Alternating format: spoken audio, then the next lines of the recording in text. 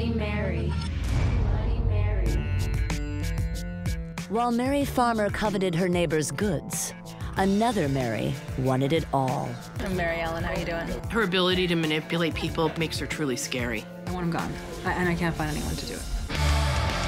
It's the early 80s in the San Fernando Valley. A lust for the good life is 35-year-old Mary Ellen Samuels' trademark. Well, Mary Ellen was completely enamored with the Southern California dream. It's this desire for luxury which initially attracted her to her second husband, Surprise for you, darling. Bob Samuels. Because he worked in the motion picture industry, Mary Ellen thought maybe it was her ticket to Hollywood. Love you. Where were you? But when Mary Ellen realizes Bob is unable to satisfy her voracious appetite, But she was a bottomless pit. she gives up on the marriage. 2 years later, as the couple moves closer to a divorce, a dip in Bob's finances threatens her lifestyle. Mary Ellen begins to figure out, well, this guy's worth more to be dead than alive. If Bob were to die as her husband, she stands to make nearly $500,000 in insurance and properties. If he divorces her, almost nothing.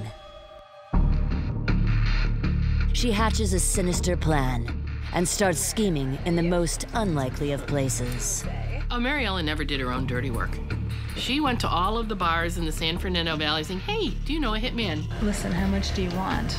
Because the proposition is made so casually, no one takes Mary Ellen seriously. I can't help you with that. So she goes closer to home, hitting up her daughter Nicole's fiancé, small-time drug dealer Jimmy Bernstein, to get the job done. Out of love for Nicole and some cold cash, Jimmy will make sure Bob will be dealt with. Bob was having a typical night at home, and somebody comes up behind him, an intruder, hits him on the back of the head, knocks him out, and then shoots him in the head through a pillow, using the pillow as a silencer. After getting word that Bob has been murdered, Mary Ellen devises a plan to divert suspicion.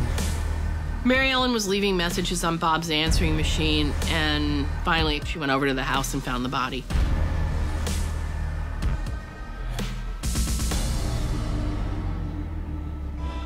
Believing she's gotten away with murder, Mary Ellen cashes in, and the shopping spree begins with her nearly $500,000 payout. And she just starts partying and she starts spending money. It just never stopped. Mary Ellen is spiraling out of control, and it's about to catch up with her. Jim Bernstein is worried. He's worried that the cops are closing in on him. He's putting pressure on Mary Ellen. So in Mary Ellen's world, that means Jimmy Bernstein's got to go. Mary Ellen is not about to be undone by a two-bit criminal.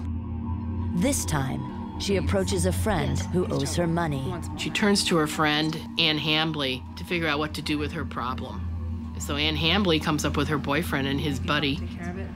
Jimmy is eliminated on June 24th, 1989. The hitman was killed by other hitmen. But back in the valley, paranoia is beginning to take hold. Well, all of a sudden, people who were in Mary Ellen's circle start to wonder, oh my gosh, am I next? So when the badly decomposed body of Jimmy Bernstein is discovered, Mary Ellen's fearful friends turn her in to the police. It's game over for this merry widow. Mary Ellen Samuels pays the ultimate price for her sins. She's only the 5th woman to be placed on California's death row.